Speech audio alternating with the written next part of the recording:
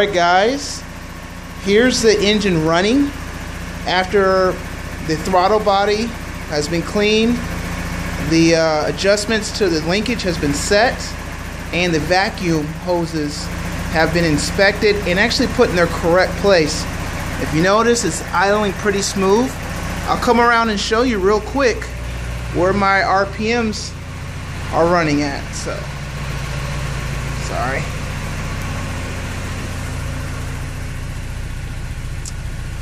Right about 9.5 where it should be. You can tell that my temperature gauge is up.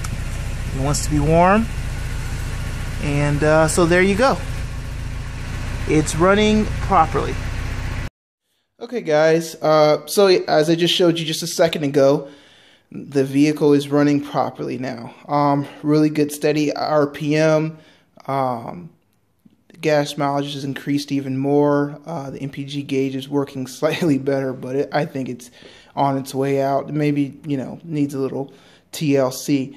But I know I've been in this engine a lot and showing you a lot of the pictures of the engine and doing this work, but this is kind of really important because mine was, my vacuums weren't set up correctly, and as a result, I was dealing with, you know, some poor engine performance to some degree, but a lot of fumes. Like I couldn't even have the garage door halfway up or all the way up, and the car be running, and my eyes were getting really bad. You know, it was really strange. And I haven't noticed that since I've actually corrected it. Does that mean that what I did actually is correlated or has anything to do with the other? And I can't tell you for sure.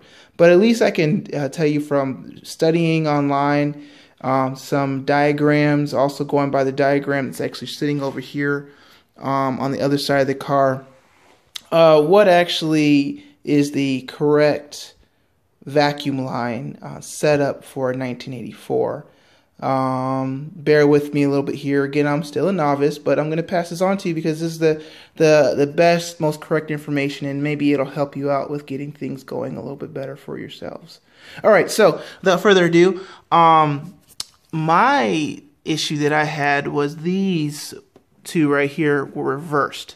Okay, so one of these actually goes to a like a warm-up or temperature regulator that sits right underneath here, comes out, then comes over to this control module here, okay? And the other one actually goes underneath again, comes over here, and goes to your fuel pressure dampener and your regulator. These two guys, sorry, hold on.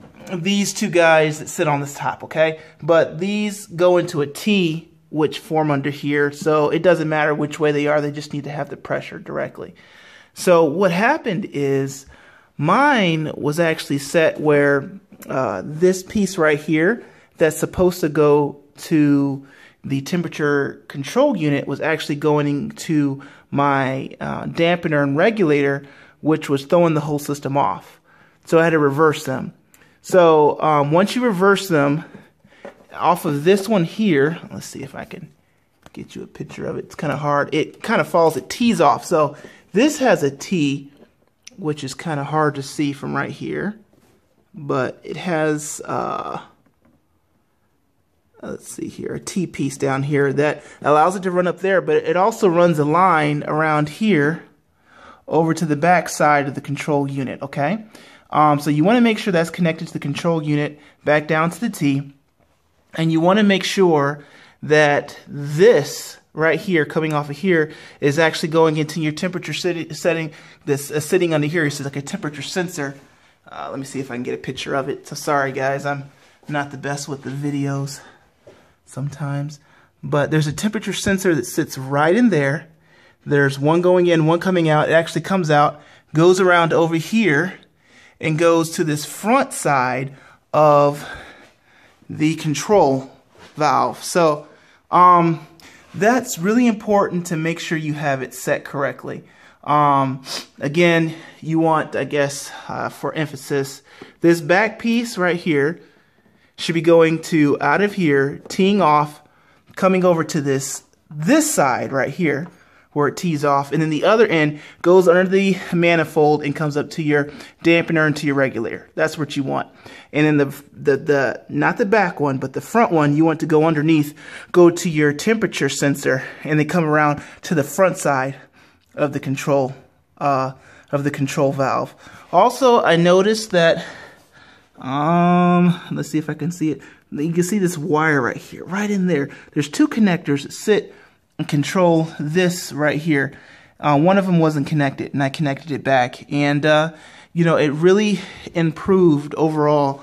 The engine, basically, it wasn't rocking anymore. Everybody talks about this 944 knock that you have, this rock that you have, and so they're increasing their RPM range to get rid of the knock, but at the same time you're dealing with other problems that come as a result. But I really think that, you know, again, once you get your idle speed, your air fuel mixture set up right, you get your linkage right, you get your vacuum set up right, you really got it running in a really good way. I hope this video helps you out, guys, as you perform your own tasks or when you're troubleshooting idling, performance, MPG issues with your 944. This is my 84. So I hope that helps. All right, stay tuned. Thanks, guys.